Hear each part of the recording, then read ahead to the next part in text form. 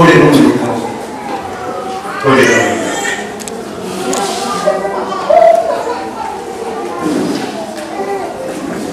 Cyagata. Yarabaye mu ngo kugira ngo usabane n'isi. Isi.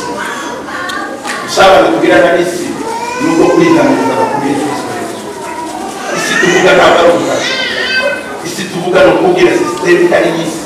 Tukayibira yuko Kristo ari we Mana. Tukayibira yuko isi atareza agaciro. Ntabwiza ufite kibizaba. Tukegera isi. Abari isi y'umwijima. Abataramenye Kristo Yesu. Abakora ko bagendera bari marima. Bagenda bari marima. Bari impumyi. Hanyuma mwanditsi Pawulo yavuze ngo umwami w'isi, Imana y'isi, ngo yarumishije imitima yabo kugira ngo batabasha kumurikirwa n'umucyo. Aho ngaho ngo tugomba gusanga, tugomba kubagira inshuti kugira ngo tubabwirize ubutumwa bwiza, tubabwire Kristo Yesu wapfuye kazuka, tukababwira urukundo rutangaje rw'Imana rusumba urundi rwose. Haleluya. Haleluya. Yesu aravuga ati mugende mugume kumusabe.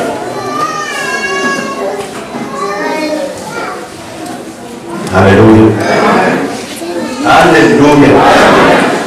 Yatubwiye muri Yeremiya, atubwira ukuntu yatoranije uwo muzabibu kugira ngo mwerere imbuto, ariko muzatumwerera ngo imbuto zitarizo. Imbuto zitarizo. Mana hari icyo yashakaga kuri Isirayeli. Hari imbuto y'abashaka aho bagomba kwera. Hari imbuto yifuzaga ko Isirayeli igomba kwera. Zinazo mbuto natwe dushaka kwera no kumwera.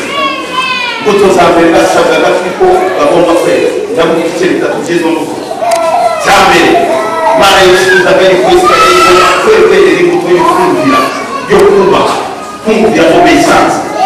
Bagomba kumvira. Kuri iyi nsi yavuze ngo uze kumvira umwuka, nta soni uzagira gute, nta soni uzagira. Kumvira. Kumvira kugabuta ibitambo. Kumvira. Icyo ni ikintu kibuze muri kino gihe. Ntabwo biraza kumvira indimo. Bantu babazigereye, izo Pawulo yabwiye Timoteyo. Yarabwiye ngo ikintu kizakumenyesha ibihe by'imperuka, mu bantu bazaba ari abantu batumvira. Bari tubabarire. Haleluya. Kumvira. Mana yashakaga yuko Isirayeli iba mu buzima bwo kumvira. Ntibashobora kuba mu buzabibu utabasha kumvira. Ntibashobora kugira ubuzima bw'ubuzabibu utabasha kumvira. Arabwira ngo bagenda kureba muri mwe umutima wo kuza kumvira. Uzoza wumvira umwuka. Uzoza wumvira ijambo ry'Imana rikubwira. Uzoza wumvira haba ku manywa haba n'ijoro. Oh, haleluya. Uzoza wumvira buri bantu ijambo ry'Imana. Uzoza wumvira ijambo ry'Imana rikubwira. Ndavuga ko neza cyane. Yesu ntabwo ari umupfa kumva gusa, ariko ni umupfa kumva iryo jambo rivuze. Kumvira.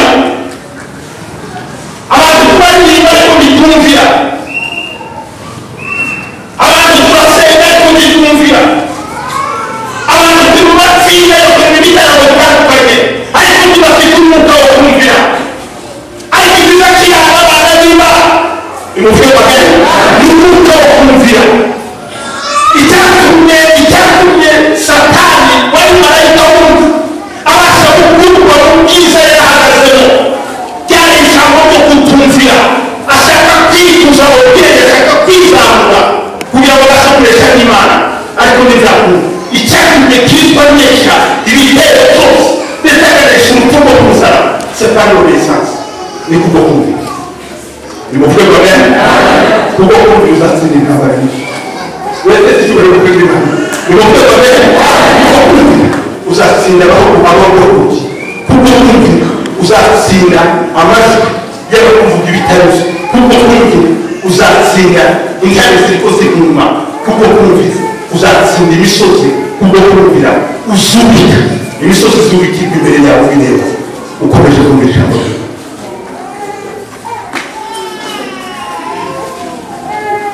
Haleluya. Haleluya. Yeye ni Mungu usemezi. Mugabo ntakitumvira umugore, umugore ntakitumvira umugabo, umwana ntakifungura umubyeyi ntakifungura umwana uwo mukorana muri departement yawe cy'umuriro abantu babaye gusa itari yakiri mu birose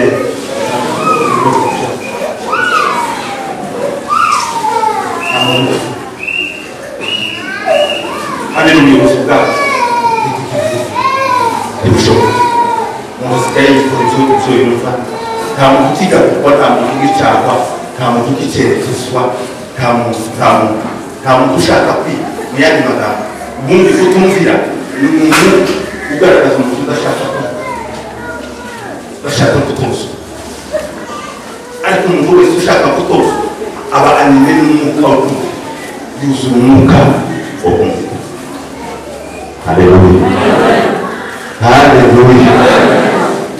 Bwana Yesu asifiwe sana.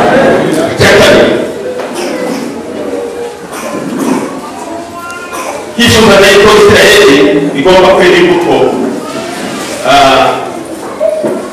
ingene muri nyumbani wati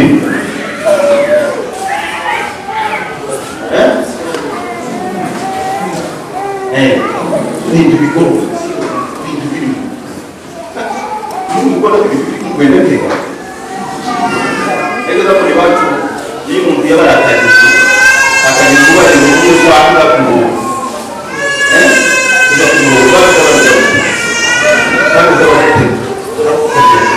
kugira ngo ubundi ushaka kuba pasiteri no kugira ngo ukomeze kubona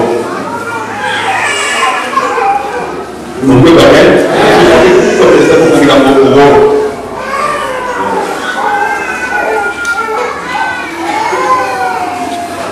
ibintu bije ku murongo abantu n'ubwo ntabwo bari ku murongo ibintu ntabwo biri ku murongo abantu bari mu busane n'uwikoreye ikiba cy'imigano kidahantu bigereza uri mu gutanga uyu nguyu akerekeye wagira ngo uragahuye nawe akerekeye wagira ngo urabahuza ugasa ikavuna ibintu ntabwo biri ku murongo turaririmba ariko ibintu bitari ku murongo turavuga ariko turasenga ibintu bitari ku murongo ukora ibitera ariko ibintu bihagije arabagira ngo mugomba kwera imbuto z'ibintu turije ni mu bwenge bwawe atukuze bwana wawe cyane arabagira ngo izindi mbuto mukiri bakoye ngo mugomba kwera imbuto yo gukiranuka ya justice yo gukiranuka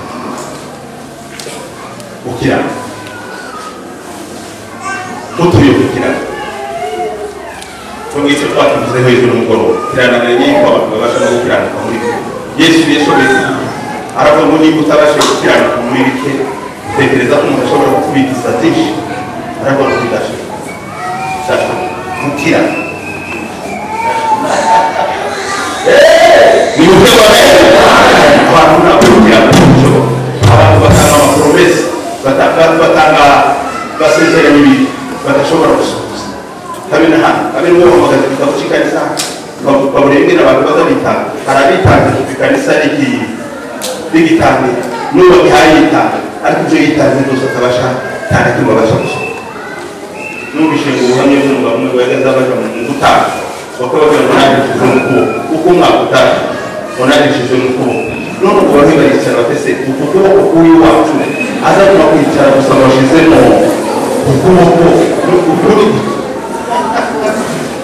ahimba y'isi ahimba y'abazima n'izina rya Yesu atsinda bimupfe kwamere haleluya bandukira zose ukiranuka mu kivuga ukiranuka mu ukora ukiranuka muri rande gutanga ukiranuka mu masezerano ukoze ukiranuka mu bintu ukiranuka mu bintu ukiranuka mu mvugo yawe niba uvuze muri saa tanu umura muri saa tanu niba uvuga ngo turasenga y'amasaha usenga y'amasaha niba uvuga ngo turajya ahantu runaka bakikije umuhari ukiranuka niba ari gusezeranya umuntu ukiranuka uhakikije ubwiza gute ugisohoza arababwira ngo mugomba kwera imbuto yo gukiranuka usiku mnasoma kutamka umuntu yatangira kuririmba kaka mama arakuja no mubandi kuriya hayiko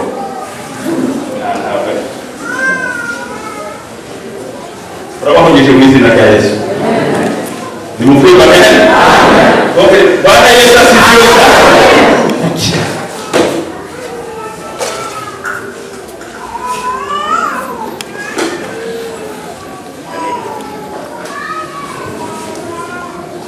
Yesu amabwira rero mugomba kuguma kumusabibu. Mugomba kuguma kumusabibu. Ababwira ubuzima bwacu mugomba kugaragarira muri mwe. Nimugomba kumusabibu ari wese. Kuko ubuzima bwacu buzakomeza bugaragara. N'igihe gutekereza yuko hariho ariko zoba niho binyuze muri mwebwe. Abantu nibababona bazoza babona iki. Ubuzima bwacu buzoza bugaragarira muri mwebwe. Iri jambo kuguma kumusabibu, guhora kumusabibu. Nababwira niyo yari imvugo, niyo yari inyito ikomeye Yohana yakomezaga kuvuga mu buzima bwiwe. Iri ni jambo yavuze inshuro nyinshi. Usoma muri kino gice cyo muri 15 Yohana yavuze kuguma muri Kristo yavuze inshuro 14. Inshuro 11 ayavuga ngo mugume kumusabibu, mugume murishe muri kuno chapitre rero nyine gusa 15. Yavuze kuguma muri Kristo inshuro 11. Ndogere hariya mu butumwa bwiza bwa Yohana bwose. Ubutumwa bwiza bwa Yohana yavuze kuguma muri Kristo abivuga inshuro 40. Inshuro 40 avuga ngo mugume murishe, mugume muri. Ubutumwa bwiza bwa Yohana inshuro 40 avuga ngo mugume muri Kristo. Ni mugume murishe, ni mugume muri. Inzandiko ziwe zose yagize. Nimufwe amen. Inzandiko zayo nimufwe amina. Bwana Yesu asifiwe. Eri kugitwa cyangwa makumyabiri na zirindwi. Avuga ngo mugume murishe, mugume murishe, mugume murishe. Nuko musavuga ko tawo ubuzima umuntu abasha kugira atamugiye kumuzana.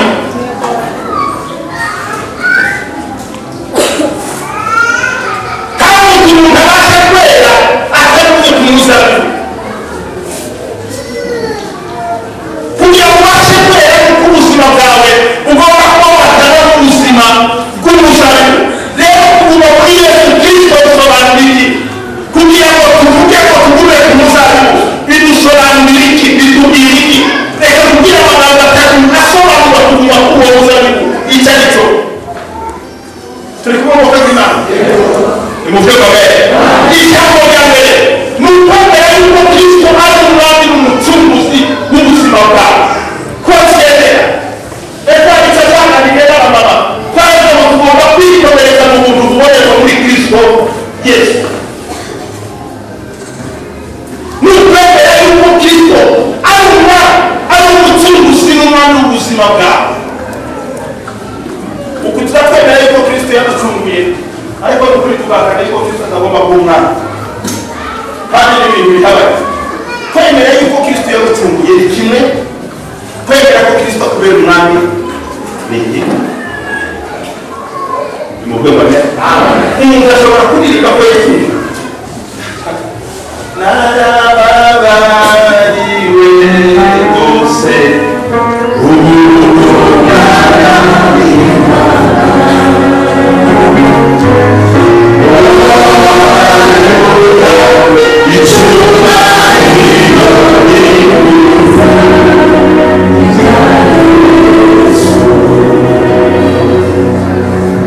kuririmba ko wababariwe bitandukanye no kuba mu buzima bw'uwababariwe. Kubwiriza ko twababariwe bitandukanye no kuba mu buzima bw'umuntu wababariwe. Kuba ku muzabibu nimufwe amen. Ni ukwemera ko wababariwe, wacunguwe, kandi Kristo ari umwami w'ubuzima bwawe. Ari kuyobora, ari gutegeka, kugendera mu mabwiriza ye, ukurikira ingoro yiwe. Iyo umuririmbyi yavuze ngo mbese iyi ngoro mbona ni iy'igiti kirimo amaraso se, ariko mbese tuzi ko nageze aha ngaha ngenda nshaka ingano. Nimufwe amen. Tugenda ikirenge cya Kristo Yesu, icyo Pawulo yagiye avuga. Ariko muze kugera mu cyaje ukora neza kugera mu cya Kristo Yesu. Ntabwo ari ukubiririmba gusa, ntabwo ari ukubibwiriza gusa, ni ugukurikira inzira. Nimufwe amen. Oh haleluya. Nimufwe ko Kristo yaducunguye, ukemera ko Kristo ari umwami w'ubuzima. Itaka kuguma ku muzana cyo haleluya n'ugukomeza kuba muri ubwo buzima upeserera kuba muri ubwo buzima mu gitondo na nimugoroba ntabwo ari mu gitondo gusa ntabwo ari iwanyu gusa buriya batatu biri mu bindi bihugu ugomba kumva yuko ubwo buzima ugomba kubugendana n'ikintu utadashobora kudandika si umwambaro kwawe ariko mana ni mu bwego bene ubukristu ntabwo ari teride dimanche ubukristu ntabwo ari umwambaro wo kucyumweru ubukristu ni umwambaro wo buzima ni umwambaro w'akazi ni mwabona ko twaje gusenga twese kuko abaje dushaka agahuzu kageze patishe gateye ipasi abandi baravuga bakitera ka parufe ibintu bikaba neza kandi koko ni byiza ariko ubukristo ntabwo ari umwambaro umwe ubukristo ni umwambaro w'akazi sekumvikana ni urwego bene ni umwambaro ni ubwonko tuba mu kazi iyo turi mu ngo zacu tuba turi mu kazi mu buryo bw'umwuka iyo dusohotse tugiye tujyanye materi iyo tugiye gushaka tuba turi mu kazi uwo mwambaro tuba wambaye ubukristo ni umwambaro wacu wo gukora umwambaro wo gukora dukorana nabo mu biriyo tugakorana nabo mu bukwe dukorana nabo tuza tuwambura umwambaro tutaza twambura wese tuburamo Ryimana umutwe wa mbere umwambaro wose dukora mu gihe televiziyo cyangwa dukora mu gihe bateranye no mu giterane cyangwa n'umwambaro tuba tugera tukamanura kuri banki tugavuga ubura mu tubati tukaja mu materane ni umwambaro wo kuza mu kazi uwo tunyura muto muri kare tukaba wambaye teniye kazi ari no mukiza atukuze mwana wa Yesu atukuze mwana wa Yesu mwambaro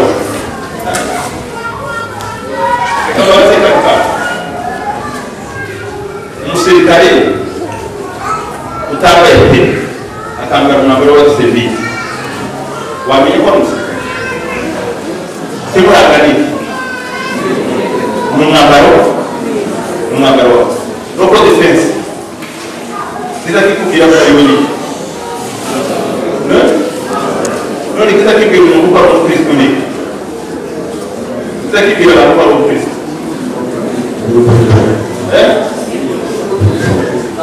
imbuto ni ukuba umwambaro wa kumunsi n'umwambaro wa kumunsi ugomba kwera imbuto umuturanyi mbana mikoro ukera imbuto usohotse ugiye kwiduka ukaherera imbuto ukera imbuto ugiye kurira batatu ukaherera imbuto umuntu yakwitegereza akavuga ngo ni mukuru ni umukozi w'Imana ni umukozi wa Yesu atukuze kwa Yesu Bwana Yesu asifiwe sana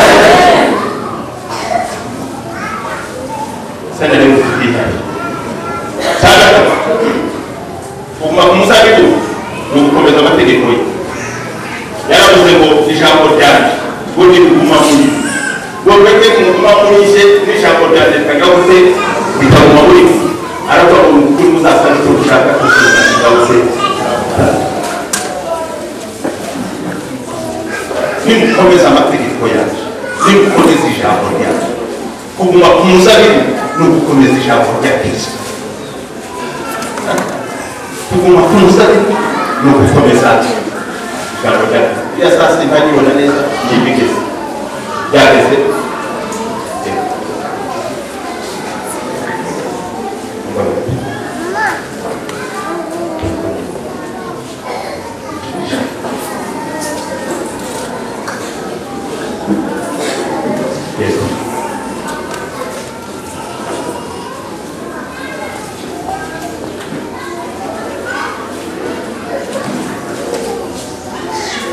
Nijye muzabibu kuri data ni wengera wowe shaki kwese kwemeza gitera imbuto ari kuba ari bigere kwese akomeza kurya nyuma hadi yagoresha kwese ariko ngo mubasha kwimbuto mutamuye muco ariko ni makuru muri amagambo yaje nani ndakumva muri muzasabye ushaka cyose zatose